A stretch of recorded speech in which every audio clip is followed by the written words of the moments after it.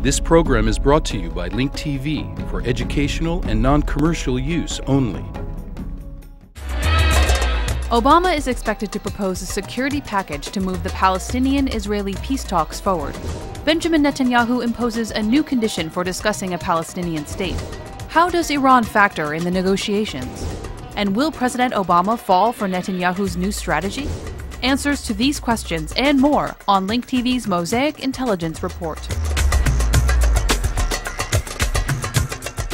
It hasn't taken Benjamin Netanyahu long to show his true colors by creating new hoops for the Palestinians to jump through in order to resume peace negotiations with Israel.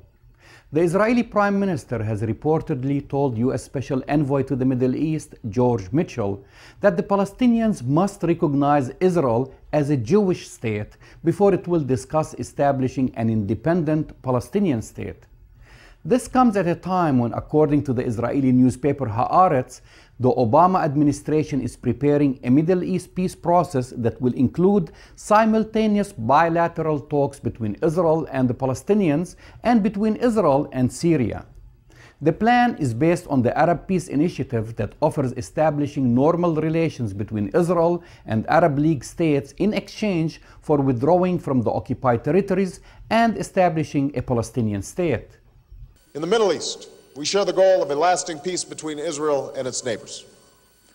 Now let me be clear, the United States strongly supports the goal of two states, Israel and Palestine, living side by side in peace and security. President Barack Obama is expected to propose a security package including demilitarization of the territories from which Israel will withdraw and the option of stationing a multinational force in the territories for years.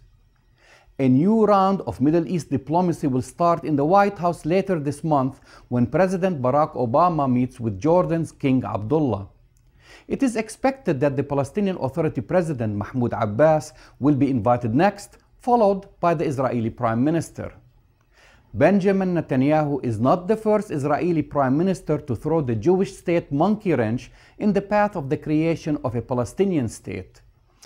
Ahead of the Annapolis Conference in 2007, former Israeli Prime Minister Ehud Olmert declared that he did not intend to compromise in any way over the issue of the Jewish state. This will be a condition for our recognition of a Palestinian state, he said.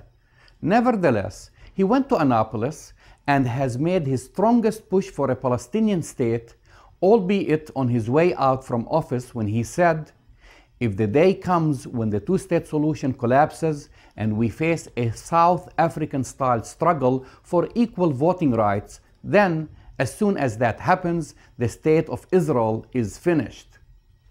Unlike Ehud Olmert, Benjamin Netanyahu is more concerned about the threat from Iran and less about the demographic Palestinian threat.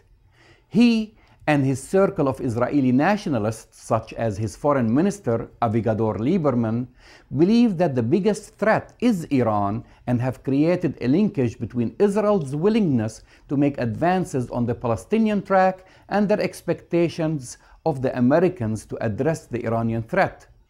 Basically, Benjamin Netanyahu wants guarantees from the US president to defuse the Iranian threat, including the nuclear reactor in Bushehr, in exchange for evacuating some Israeli settlements in the West Bank to make room for a Palestinian state. Bushehr in exchange for some West Bank settlements. A comprehensive peace in this region is in the national interest of the United States. Meanwhile, the Obama administration believes that a breakthrough in the peace process between Israel and the Arab states would restrain Tehran's influence in the region and contribute to the diplomatic effort to block its nuclear ambitions. Will President Barack Obama fall for Benjamin Netanyahu's new strategy? Many Palestinians believe that this is Obama's time to assert America's new role in the Middle East as an honest broker. Solving the Iranian problem is not going to help bring about a solution to the Israeli-Palestinian issue. Rather, it is the other way around. I'm Jamal Dajani for the Mosaic Intelligence Report. To learn more about this program or to share your thoughts, visit us at linktv.org/MIR. You may also read my blog on the Huffington Post.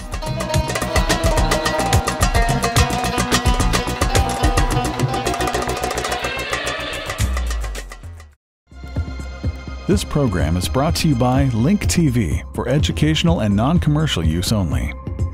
Link TV is the only U.S. network dedicated to global and national news, uncompromising documentaries, and diverse cultural programs. Programs which connect you to the world.